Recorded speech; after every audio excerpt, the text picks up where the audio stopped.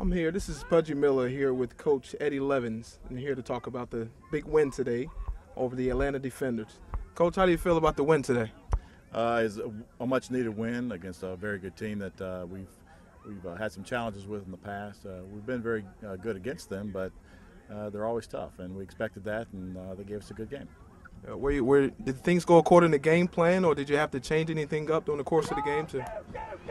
Well, I don't think we had to change anything up. I think, as always, when you're talking about a team that only practices once, maybe twice a week, you don't want to change up too much. I think we played a pretty base football game today, and there are some things we need to work on, and I think that's what we'll have to hit on next week before we travel down to Orlando.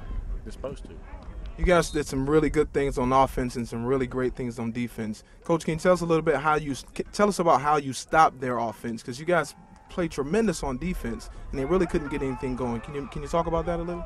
We've been real fortunate all year. Our defense is, if they don't score, we don't lose.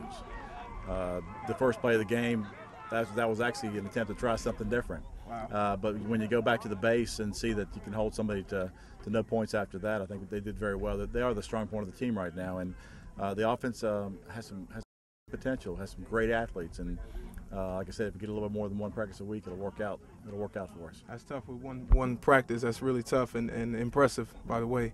Can you talk a little bit about the Hero Bowl and tell us maybe the tradition behind that? Annually, the Hero Bowl has been an event that we hold for a local public safety person who's in need.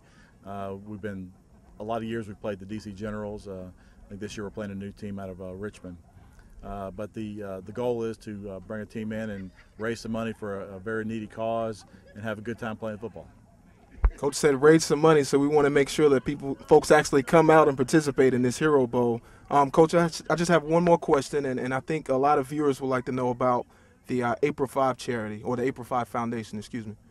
April 5 was started by a police officer who was injured in the line of duty, his family, and the idea is, again, to support people who have a lot of need after they get hurt in the line of duty.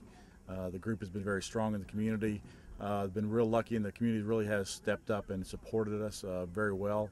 That's why we chose it as an organization this year to work with as our charity, because we believe in what they're doing.